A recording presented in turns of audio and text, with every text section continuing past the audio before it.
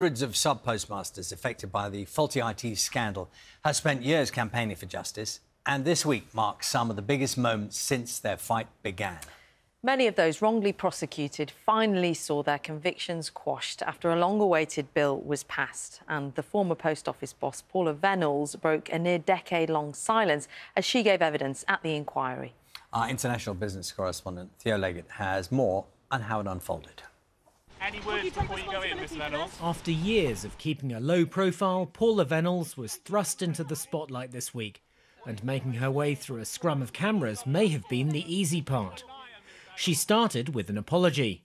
I would just like to say, and I'm grateful for the opportunity to do this in person, how sorry I am for all that sub-postmasters and their families and others have suffered as a result of all of the matters that the inquiry has been looking into for so long. There were tears as she was asked about the death of a sub-postmaster who took his own life after being financially ruined by the post office. And I imagine that, I'm sorry, I imagine that I was probably...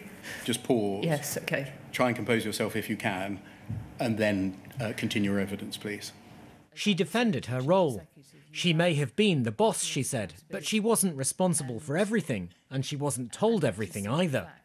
You are not responsible for everything that happens underneath you. You have to rely on the advice of internal and external experts. You still continue to live in a cloud of denial. By day 3 of hearing her evidence, the lawyers for the sub-postmasters were clearly unimpressed, and they went on the attack. I didn't know. Nobody told me. I can't remember. I wasn't shown this. I relied on the lawyers. I have tried to do this to the very best of my ability. It is extraordinary, though, isn't it? Because Cartwright King, your external lawyers know all about it. And yet you're saying that you didn't, the board didn't. I mean, this is la-la land, isn't it? And the sub-postmasters who were watching also seemed unconvinced. The crocodile tears did not faze me whatsoever. I was sat right at the front with my solicitor, and I just wish she'd answer the questions instead of going round and round in circles with the same answers. I think she knows a lot more than what she's letting on. I think basically she's lying. After 3 days of testimony, Paula Venables left, flanked by police. The end of another major chapter in one of the biggest scandals the UK has ever seen. Theo Leggett, BBC News. Well, watching that with us now, former sub-postmasters Lee Castleton, Janet Skinner, and very good morning to both of you. You were both in the inquiry yesterday and over the past 3 days. Yeah. Lee, just give us a sense. It's worth saying, first of all, Lee, you were made bankrupt after you lost a 2-year battle with the Post Office. These shortfalls, they thought, in your takings. Janet, your story was that you were given a 9-month sentence in 2007 over an alleged shortfall, and you served 3 months in prison. Yes, and then did the rest of it on, got out on good behaviour on tag. OK, so, Lee, you were in the room. I think we were actually looking... You were directly in the image we can see of those people who are not there, listening and watching. How is it for you, listening to Paula Venables giving her evidence? I think it's part of the process. I think it's really good for us to be there and to actually look at what's going on and see all the things that are going on. I think it's part of the process that we need to see. You know, it needs to be open. It needs to be in the public eye, and it needs to be in a way that people can question and look at what's going on. What did you make of her testimony? I mean, probably both of us felt a lot of empathy because we've both been judged. You know, we both sat in that lonely seat where you're being looked at and picked at by legal people. So that's interesting. On a human level, Janet, you sort of felt your heart went out to her to a certain extent. Okay. I mean, on Wednesday, when she was, like, sat there giving evidence, and when it began, and she did the apology and everything, I felt that was really, really sincere. But to be fair, I mean, the empathy that I had towards her was because she was just sat there and she's got all this hatred towards her. It must be the most intense feeling ever. But I think the following day it just went off the cliff, didn't it? I think she could have been a lot more candid. Empathy. I think there's so many things that you look at emails that she wrote at the time that she's trying to explain away now, and she could have just been a bit more honest, really. Yeah, she had a perfect platform, didn't she, Yeah. to have her say, to get her evidence heard and be able to just open up about everything. And I don't think it was... And I think that happened. was something that caused a lot of maybe anxiety in the room. You know, a lot of people were hoping that she could have been more candid. Janet, what were the elements of what you heard that... I mean, you know this story because you lived it.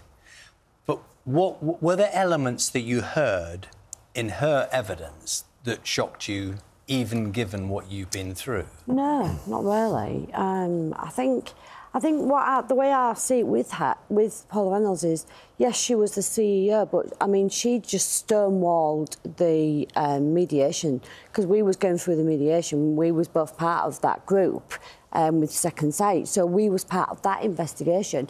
And I think what shocked me the most is knowing how much they tried to stonewall it before it even... There was so much hope there back in 2013 in the group, you know, we're such a close group and there's so many people that were really, really living in hope that we would finally come to an end 10 years ago, that they were finally listening and that they really were going to do something to help us. And actually, when you read the emails from the time, which we now see, that are now a matter of public record, that was never going to happen. And at that point, she had the power, and it would have saved that decade. That decision really stood by her. I'm really struck, Janet, by going back to what you said just a moment ago.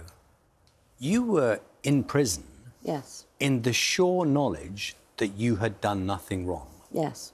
OK? And yet, you were able to sit and watch Paula Reynolds, who was the CEO of the post office, and have empathy. And I mean, it speaks volumes for you that, you know, given what happened to you, that you're still able to think that way. Because she wasn't in position when I was sent to prison.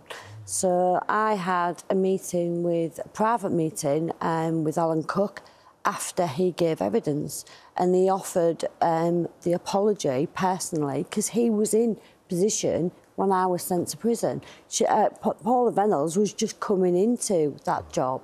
So, I mean, I was sent to prison in the February. She just started in the January. So there was, you could see, you were, in your head, you can see a separation, even though it was the organisation that was at it's fault. the organisation. Yeah. It just, people are scapegoating her and putting a lot of hatred towards her, but actually forgetting who was in position when a lot of this happened. There's so many facets to everything that's going on, and to look at it, if you step back and look at the people, the key players at the time, you know, the head of communications, the head of legal, all the different people that are interplaying this kind of cover-up.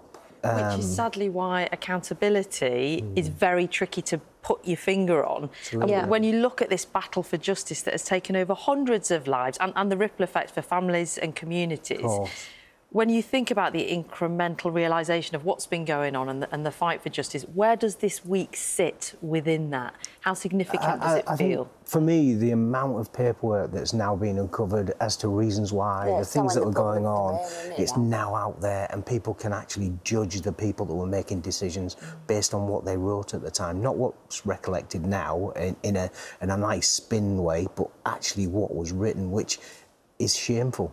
It is absolutely shameful. A lot of people, Lee and Janet, put this to both of you, are feeling that this should be investigated as a criminal matter. Yeah. I don't know whether you've already made your minds up on that, or where do you sit with that, Janet? I mean, I was sent to prison. I was in charge of one post office. I mean, Lee was made bankrupt. He was running one post office. There is thousands, as I keep saying, they had 11,500 post offices that they was all accountable for. Somebody needs to take account for what's gone wrong. But it can't just be one person. This was groupthink. There was a lot of people involved in this, and people that we haven't heard from yet. You know, from the shareholder, the government, from other people that are in and around that sort of group. I mean, one of the key things that Paula Reynolds did answer was that the shareholder was fully aware of what was going on. You know, and she had input into Royal Mail's flotation, you know, the IPO, the placing of the shares in the very instance that it was taken to a full float, she had a paragraph taken out of that document because it was unhelpful in actually floating the company. All of these things are, in my mind, something that needs to be really looked into. Are you, to any degree, Janet, able to breathe a little easier after these particular 3 days? Because there was a lot of build-up and talk about her witness particularly. Are you able to breathe a little easier? Does it make much difference? Not really. I think, to be honest, I came from there yesterday and I think I was more mad than anything. I mean, it started off with me feeling sorry for her, but then I was just full of anger because I just think she just had that perfect opportunity to open up, to protect herself, because she's had a lot of stuff, you know, chucked at her. I thought she would have opened up more. And I found it quite disappointing. It's a huge stage, you know, she really could have laid it out there. It's still, in a way, the world, thankfully for the media, you know, the world is listening. And there won't be another moment like that. No, but having said that, it is also a huge step to actually hear from the person that has chosen not to do any interviews or any reasons why. There, wasn't she, on Wednesday? Yeah. I mean, finally, very quickly, seeing you all together this week and hearing about the friendships that have built over the past, well, beyond the last decade. How much of a comfort, how important have those relationships been? I think it's being able to share with that person and that person knowing exactly what you've gone through. So you don't have to explain it.